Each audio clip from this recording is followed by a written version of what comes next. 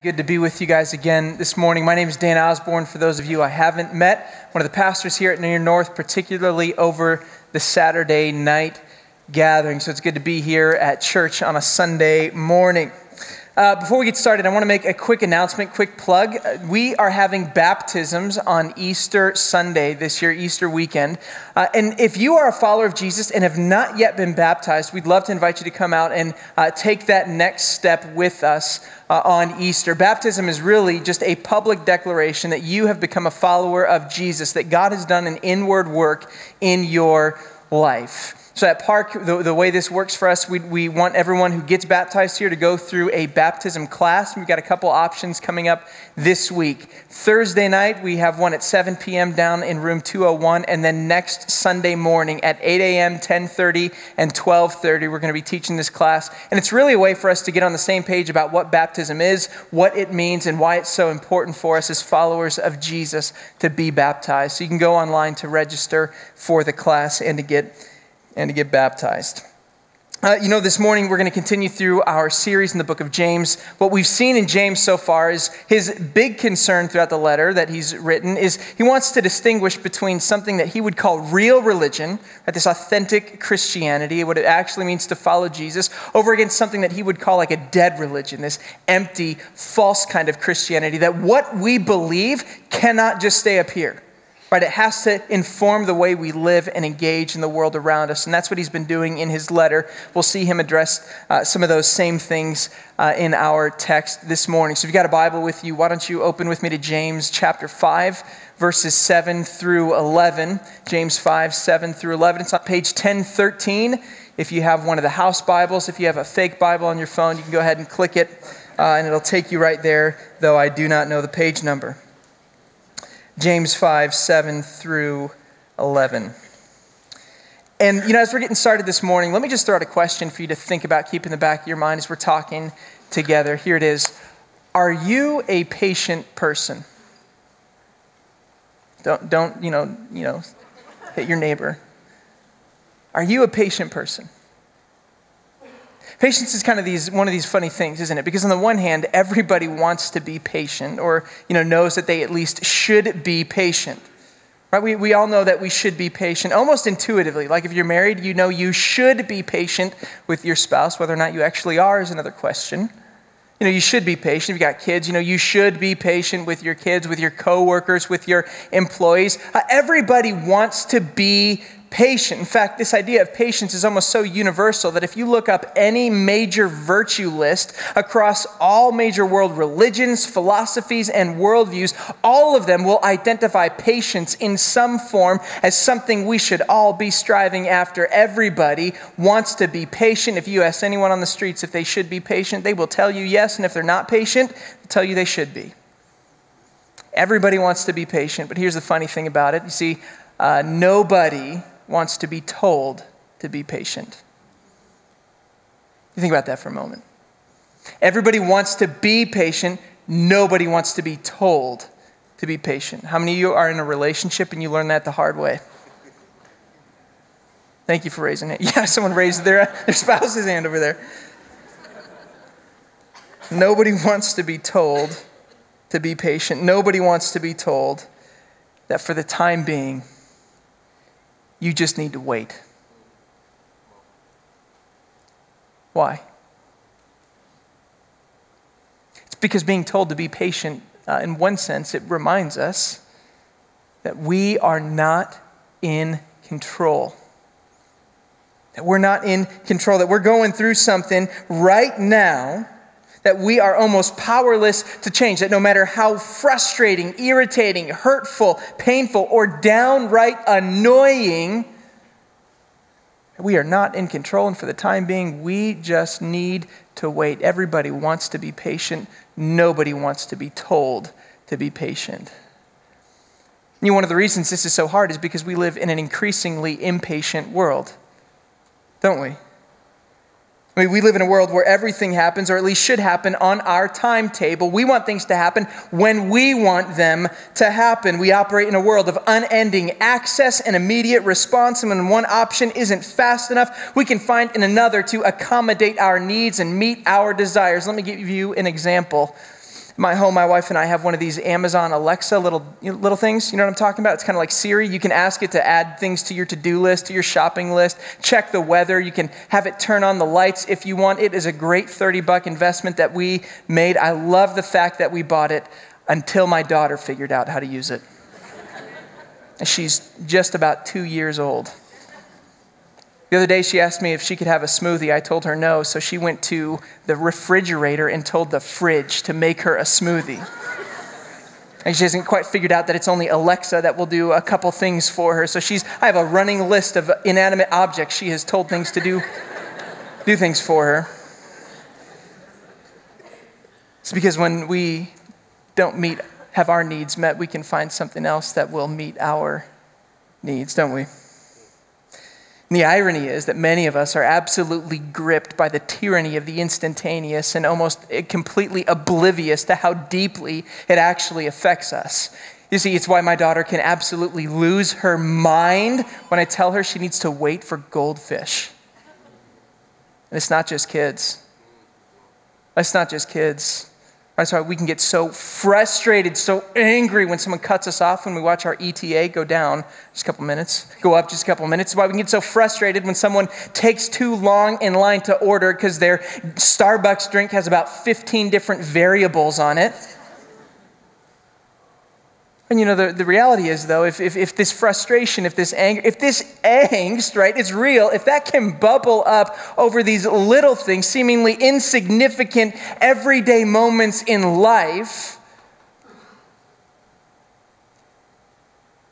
what happens when we are more than just inconvenienced? What happens when we are going through a real season of suffering and hardship? Some of you here this morning, that's exactly where you're at. Everybody wants to be patient. Nobody wants to be told to be patient. It's because if we're honest, we really don't know what to do with patience. What if we've misunderstood what patience is? What if we've misunderstood you got this wrong idea of what it means to be patient, especially when we're going through some of these longer seasons of hardship and pain? The text we're looking at this morning, James invites us to rethink patience. And what we're going to see is that real religion understands that patience is not passive resignation, but it's a hopeful anticipation of what God is and will be doing in our lives. Let me say that one more time. See, real religion understands that patience is not passive resignation, but a hopeful anticipation of what God is and will be doing in our lives.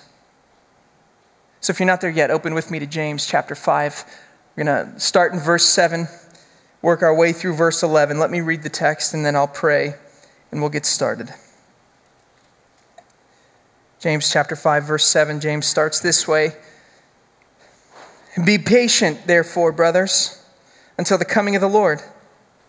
See how the farmer waits for the precious fruit of the earth, being patient about it until it receives the early and the late rains. You also be patient.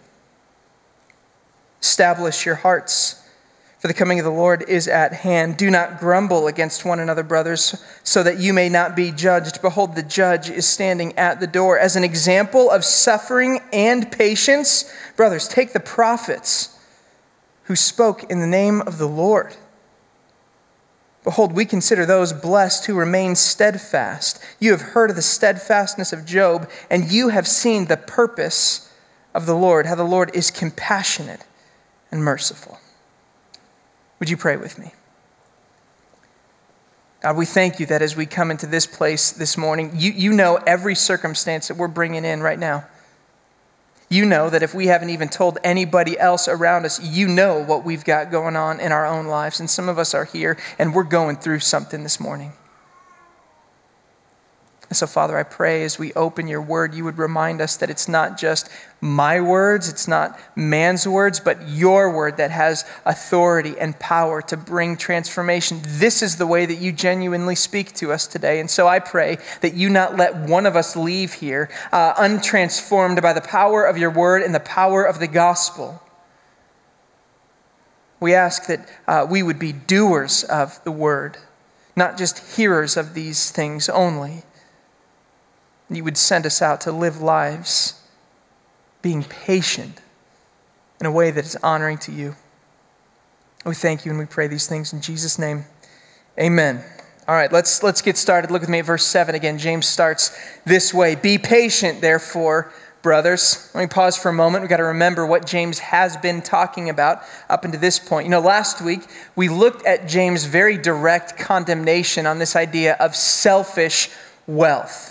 And Jackson did a great job walking us through verses 1 through 6 last week, giving us James' main point that there is coming a day when God will punish those who have used their wealth, their power, their privilege, and their resources only for themselves and to oppress others. Right? But in verse 7, James kind of turns his focus back to address followers of Jesus, many of who had been oppressed, right? We're on the receiving end of what the folks in verses 1 through 6 were doing, the folks who are experiencing suffering now. And he tells them, hey, this is what your response to that suffering, this is what your response to that oppression should be. Patience. Let me ask you something. How's that sit with you? How's that sit with you that James would tell people who are going through suffering right now, who are experiencing injustice, that he would tell them, be patient?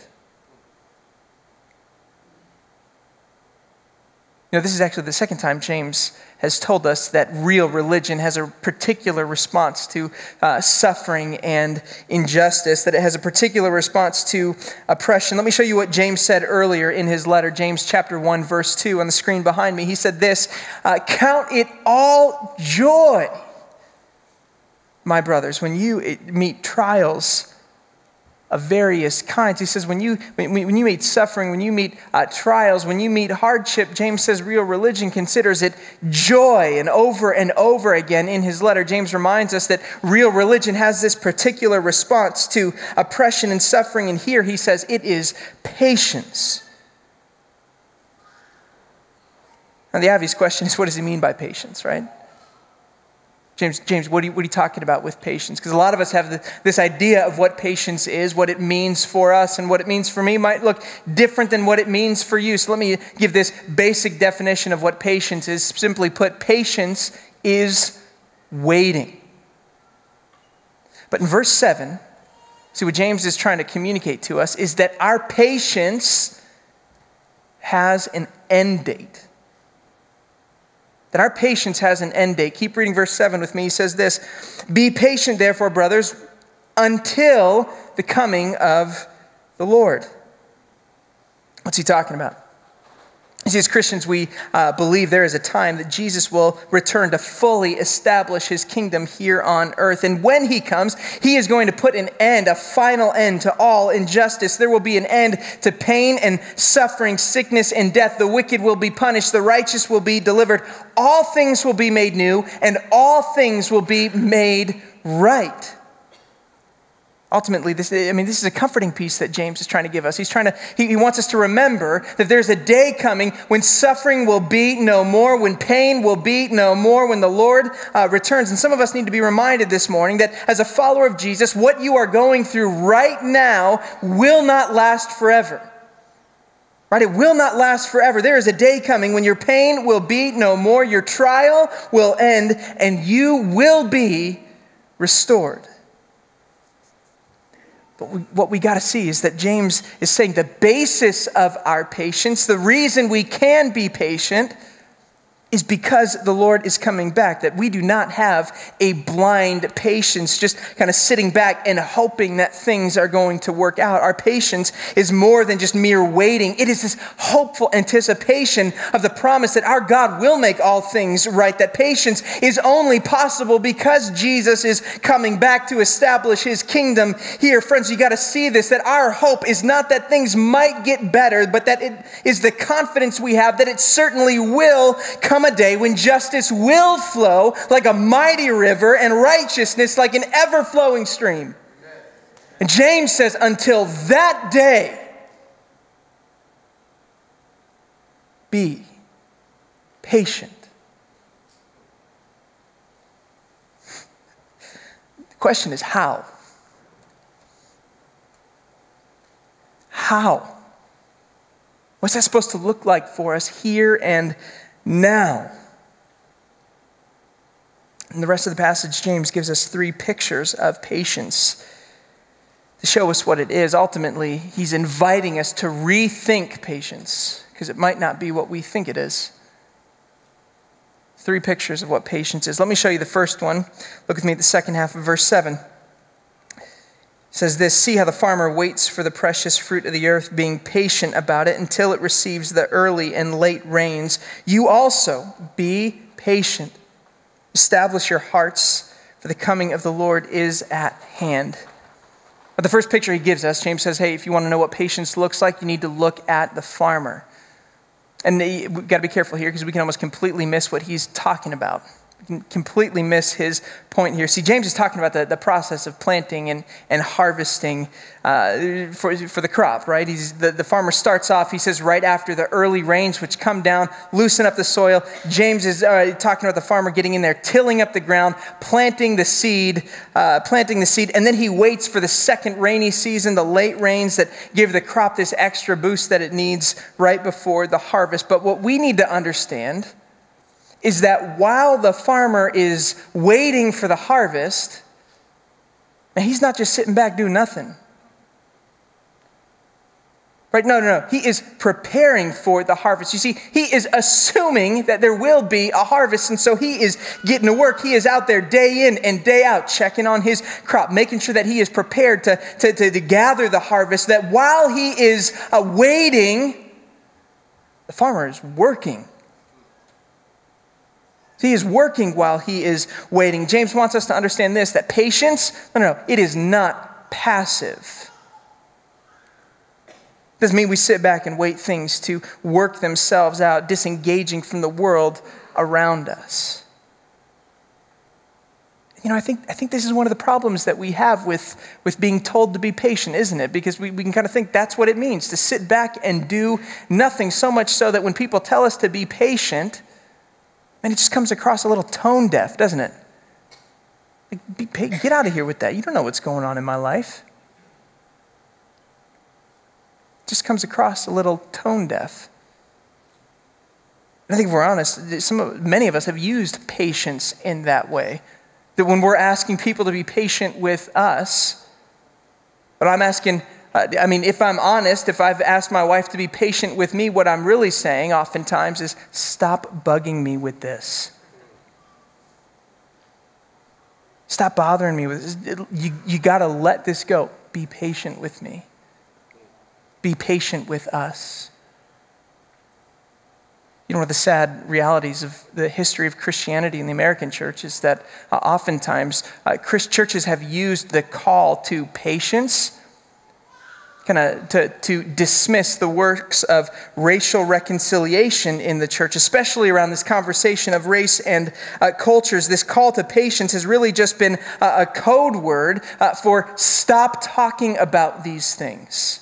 Stop bringing these things up. We're happy the way that we are. And some of you need to be reminded this morning that to be patient does not simply mean to sit back and do nothing, to stop having conversations, to stop bringing things up. Friends, patience is not passive.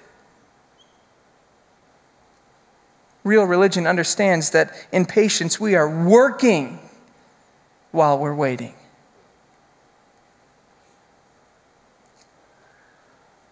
James goes on to give us a second picture that helps us rethink patience. Look with me at verse 10. He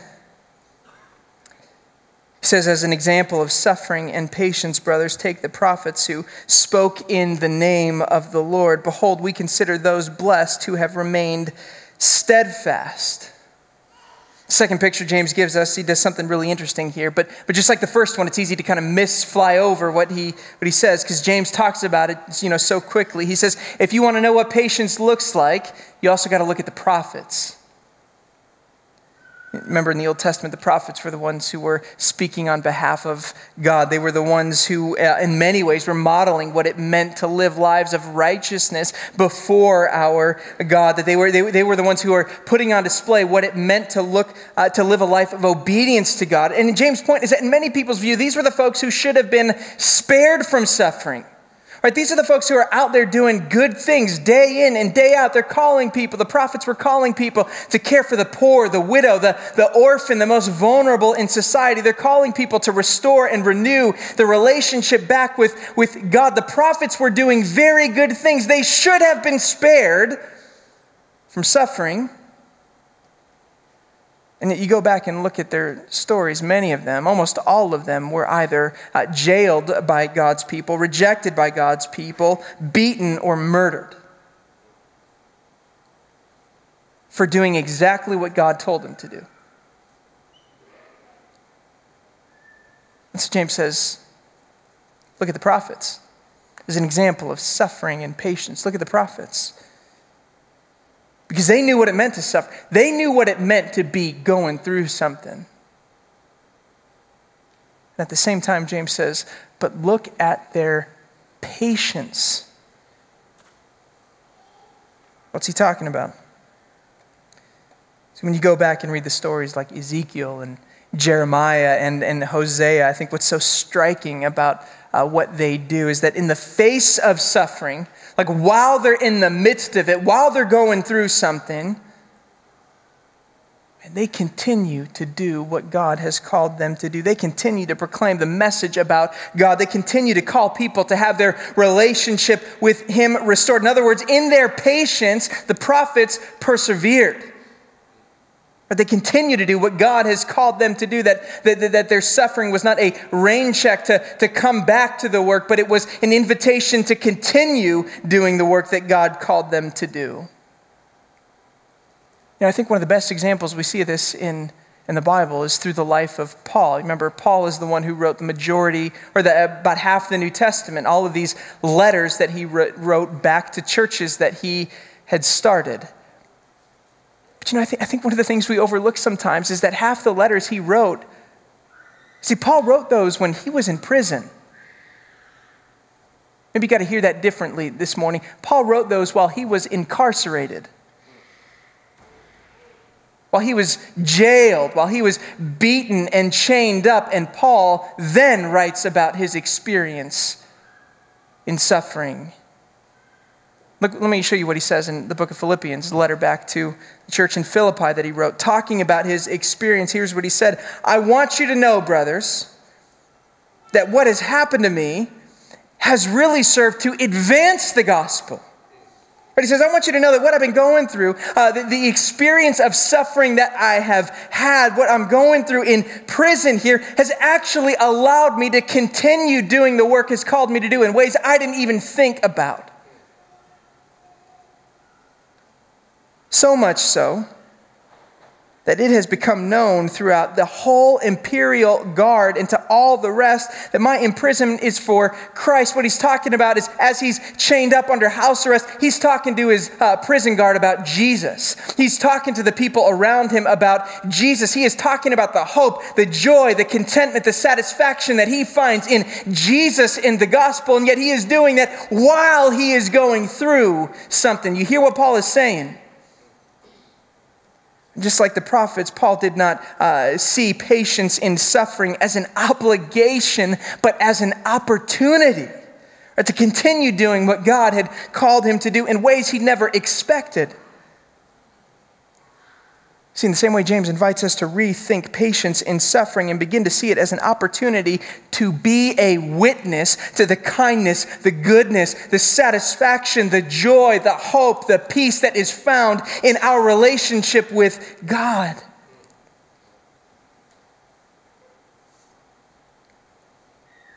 You stop and think about it that way, James actually hints on something that is perhaps troubling, but quite profound. That for some of you here this morning, do you know that the greatest opportunity you will have to share your faith will come out of the most painful experiences of your life? Some of the best opportunities you will have to be a witness to the hope and joy and peace and satisfaction that comes in the gospel will come out of the most painful experiences of your life. I'll say this, that doesn't all mean you pretend, just put a smile on, pretend you're cool with everything that has happened, that you pretend like all is good. In fact, it might take years before you're able to share your story. Even through your frustration, questioning about why God is doing what he's doing or why he's allowing you to experience these things when the rest of the world demands vengeance, but you ask God for patience.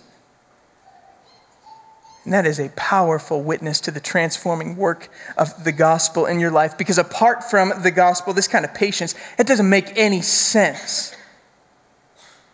And so as you are responding in patience to whatever you're going through, man, this sparks conversations with people who look at you and wonder, how could you possibly be acting this way? How could you possibly be responding in this way?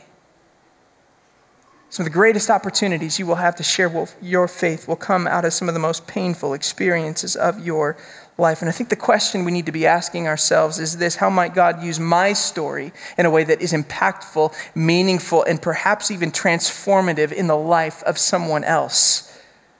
How might my story be used to showcase the greater story of the gospel? I see James says, in suffering, be patient. Not so that he can get you to stop talking about this stuff, not so that you just brush it off and pretend like all is good, but because as a follower of Jesus, it is in your patience that you become a powerful witness for the greater hope that you have in Jesus and the gospel. And friends, the second picture, James is telling us to look at the example of the prophets, to see their suffering and their patience. He invites us to rethink patience and see it not as an obligation, but as an opportunity to continue to do what God has called you to do as a follower of Jesus. In our patience, we are witnessing while we're working. James shows us a third picture. Look with me at verse 11. Behold, we consider those blessed who have remained steadfast. You've heard of the steadfastness of Job, and you have seen the purpose of the Lord, how the Lord is compassionate and merciful. See, in the third picture of patience, James focuses in on the specific person from the Old Testament, the person of Job. And he talks about Job's steadfastness, his endurance, which is a way for James to talk about patience. And if you were to go back and read Job's story, just to get an overview of Job's story, what you'd see is this. The first couple chapters of the book of Job, you get acquainted with what Job was going through, right? That he had something going on in his life, that in a matter of moments, he lost not only his health, but all of his wealth, his resources, everything he had was gone. And on top of that, he suffers through the death of all 10 of his children. The next 36, 37 chapters are Job's conversations with his friends and eventually with God as he begins to do exactly what every single one of us would be doing, going through something like that, asking that God would help him make sense of what has happened to him, demanding that God give him an answer for why he's gone through these things. You go back and read those words in Job. He is frustrated. He is wrestling with what has happened to him. But in the final chapter of the book of Job, he gets everything restored. Everything he lost is restored. His health is back. He's got 10 more kids. His wealth is doubled. But if you're familiar with Job's story, I think we got to ask this question. Isn't it a bit odd that James would use Job as a picture of patience? He spends the majority of his book complaining about what's happened to him. Isn't it a bit odd that James would use Job to show us what patience looks like?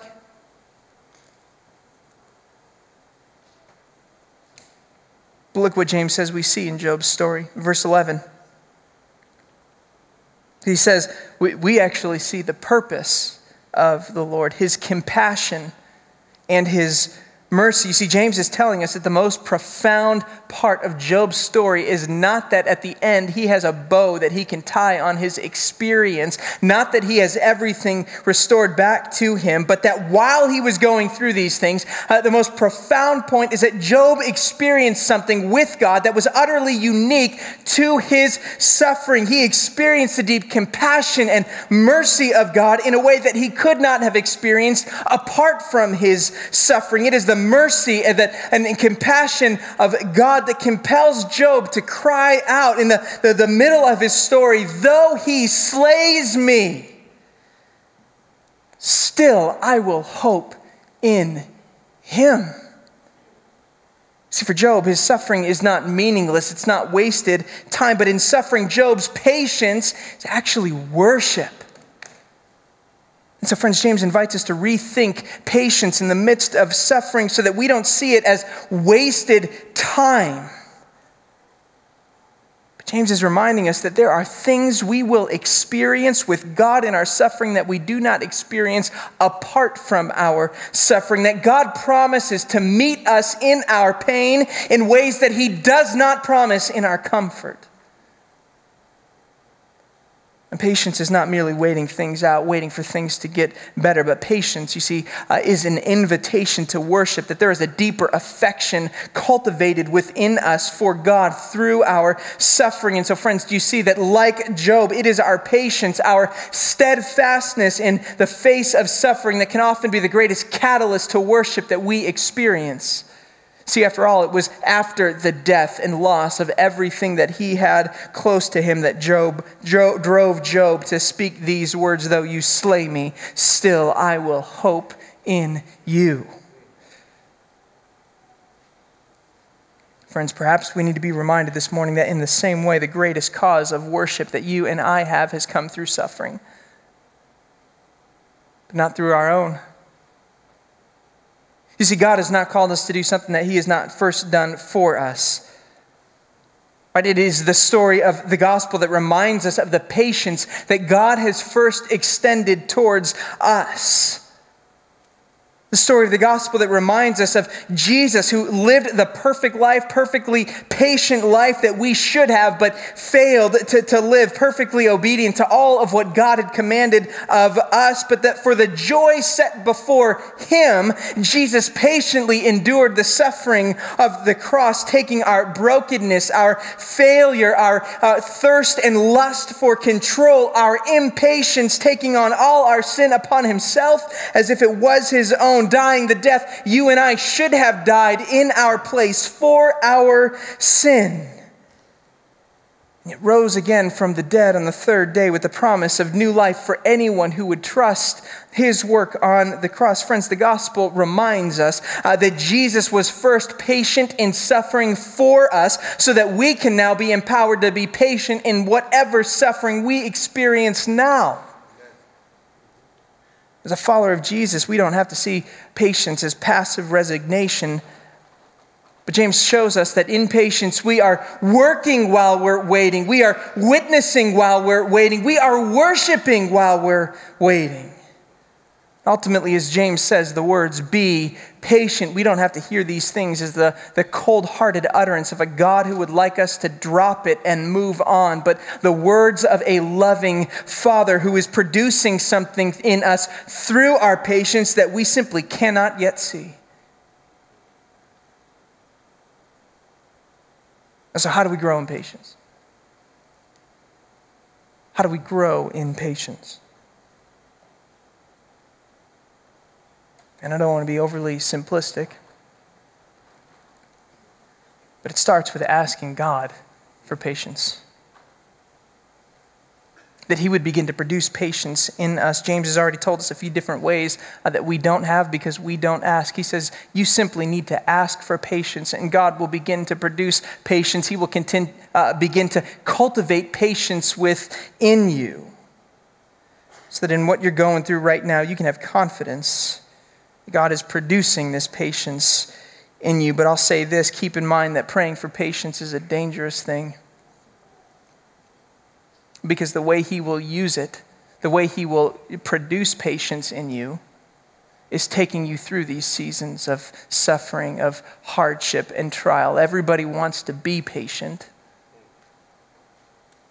Are we willing to do the work to grow in patience?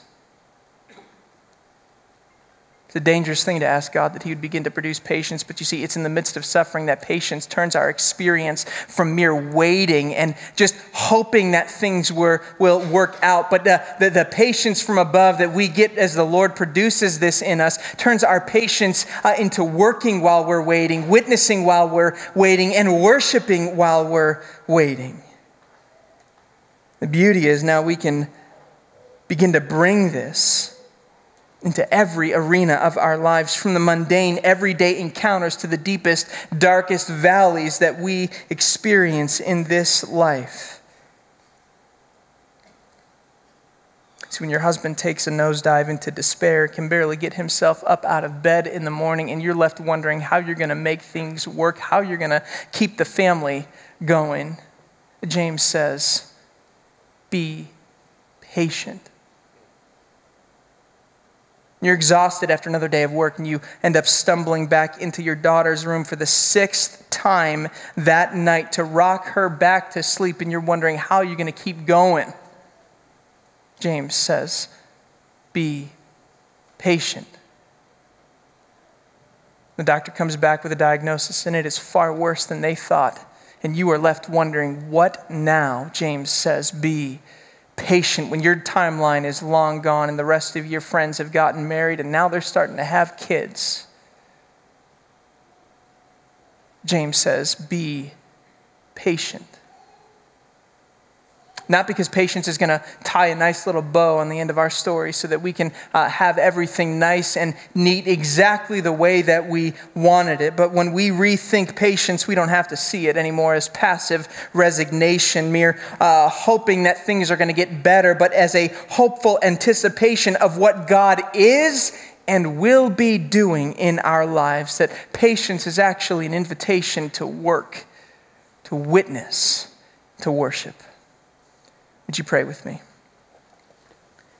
Father, we thank you for the great kindness that you have shown us in the gospel. That you have been abundantly patient with us, and have now, as followers of Jesus, we have been empowered to be patient in whatever circumstance and whatever relationship we have. And so I ask that as we leave this place today, you would continue to preach to us long after by your Holy Spirit to show us, cultivate within us a deeper sense, deeper desire to be patient. Lord, would you produce patience in us? We thank you and we pray all of these things in Jesus' name. Amen.